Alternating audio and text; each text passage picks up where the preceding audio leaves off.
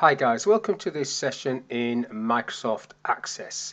In this module, I want to show you how you can create a simple sales database in Access. So I'm on the home screen, the first screen, and I'm going to select New and select a blank database. Now when you select a database in Access, you have to name it first off, otherwise it'll just be named whatever number is next in sequence. So I'm going to call this sales database, and it's going into documents. Then I'm going to create it. What you get first off is a table that's already created for you, and the idea is that you can use table fields to populate the columns, and you've got the different types of fields across the top here that you can use, and you can just insert these as a looking like a spreadsheet. But what I want to do is I want to go into design on this and do the same sort of thing, but in the design area. Now the table here, the first table I'm going to do is customers. So I want a table of customers, and click OK to that, and it goes into the design area. Now I am going to link my tables together, so I want a table of customers and a table of products. That's the two tables I'm going to use in this sales database, simple one. Now this ID field has got a key next to it, which is a primary key, this one. Now for the customers, I'm going to type customer in front of that, so customer ID, so every time I add a new customer it's set to data type auto number. Now if I just drop this list down and show you the different data types that you've got there. Now I had these on the ribbon in the previous screen, but auto number will increment every time I add a new record. Short text is basically up to 255 characters. Long text is 5 or 6 pages of memo type text. Then you've got number, large number if it's a really big number, date and time, extended date and time, currency, and then the auto number one, a yes no field, true or false, OLE object, so that's like object linking and embedding, so you could put photographs, Word documents, videos even, into your database. A hyperlink field, an attachment, this is where you could have a field where you might have lots of sales invoices, the actual invoices themselves and maybe outside of the database, but you can have them hanging off the record. And then calculated field, which we will do in the products table for VAT. You'll see how that works. And then there's a lookup wizard, which we'll have a look at also. So to start off with, what information do I need in my table? Now when you're first designing your tables, you should really have some idea of what information you want to go in the database tables and have that written down somewhere, and the data types that you want. So this is going to be a customer one, so what I need is customer name. Now what you call it is up to you. I'm just going to call it customer name. What I like to do is just have a capital letter to divide the words. Now this first one is just going to be short text, and that is the default. Now if I click on that, 255 is what I said. There's no way a customer's name is going to be 255 characters. So if I leave that as the default, Access will allocate that amount of space whether you type that much in or not. So I'm going to change that down to 50 characters. Customer name. Then I'm going to put company. So that'd be like my contact. Company. Now that can be quite a long list, but it's not going to be more than 255, so I'll leave that there. And then I want address, and that's going to be short text as well. And then you're going to have postcode, no space, postcode.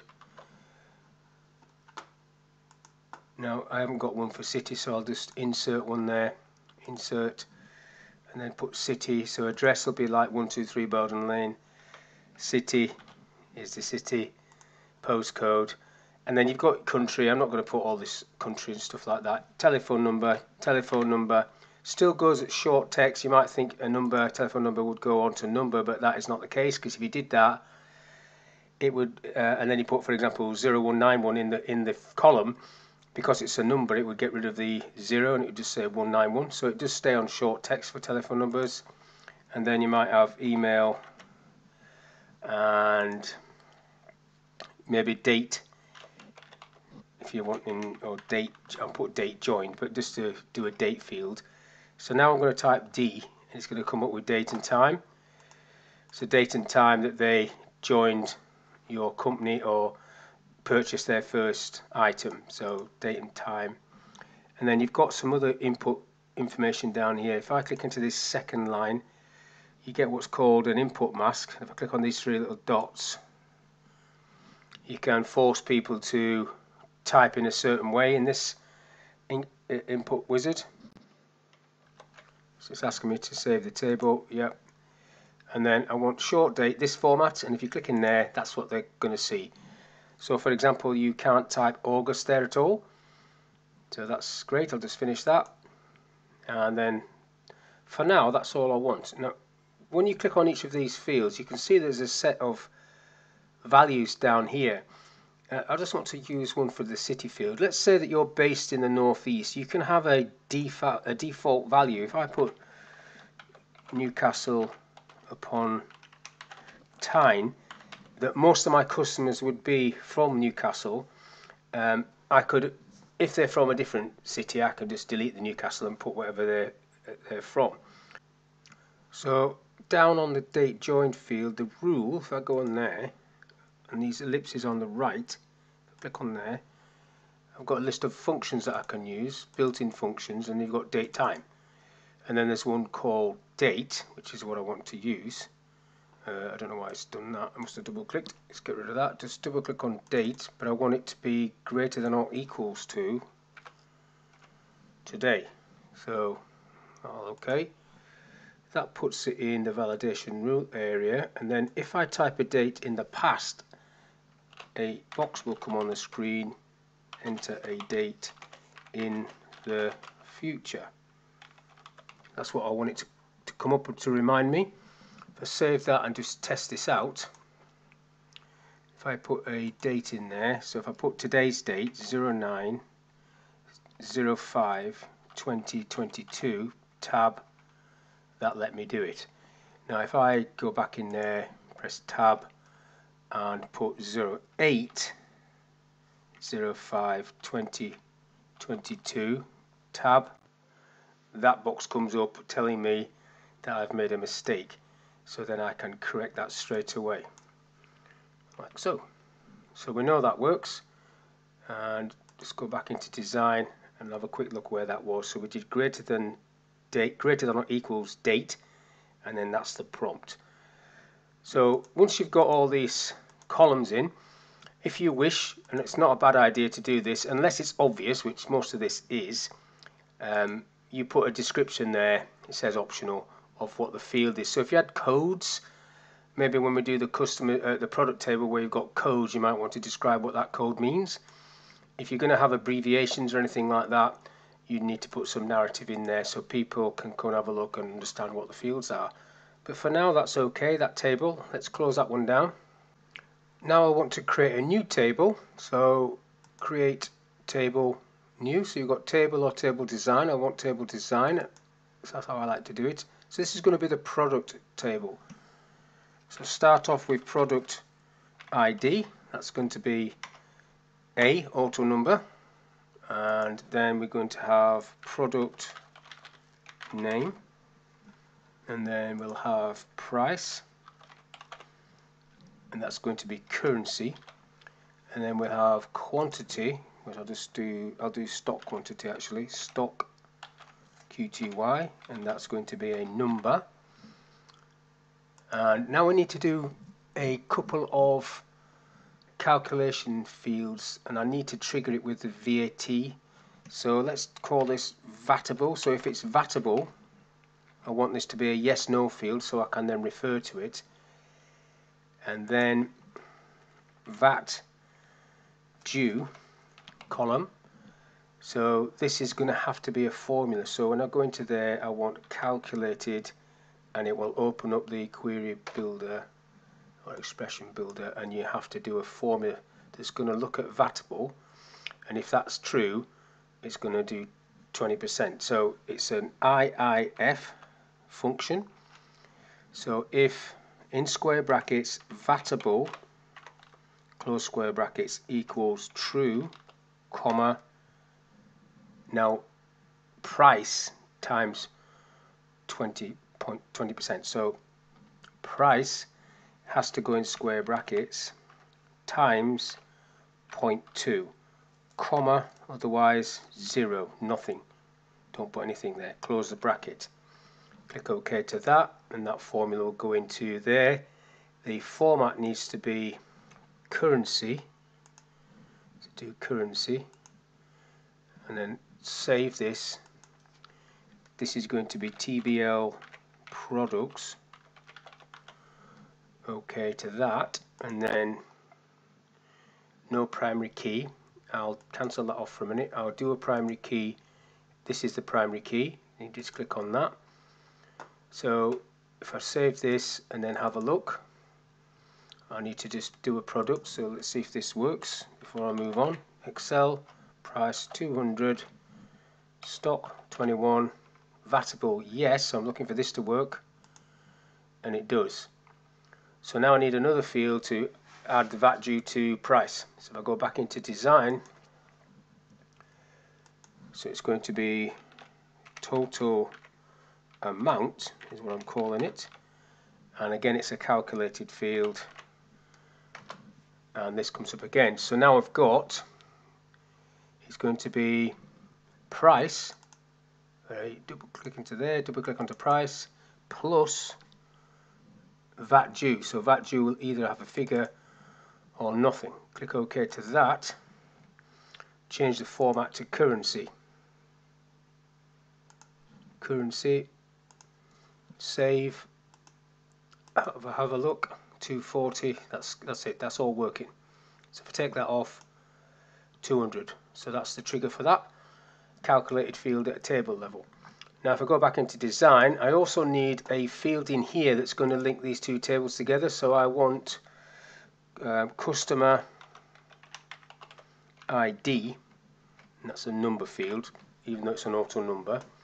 Customer ID, and this needs to be a lookup really to pull in the information, because if I just save this and have a look, customer ID, there's nothing there, and I have to manually type that, and I wouldn't know who this was. So if I just go back into design and do a lookup, I'm going to do the lookup wizard. You could actually just do it down here. You know, I will do it down here actually. So I want, it's going to be a combo box, is a table and query, and the table raw source is the customers table. It is the first column, and the column count, I'm going to have, let's say, 5 columns showing. Column widths, let's go for 2 centimeters, and limit to list no, and I'm just going to go 10 centimeters for that list. Now let's have a look at this, because this you might have to play around with this a little bit.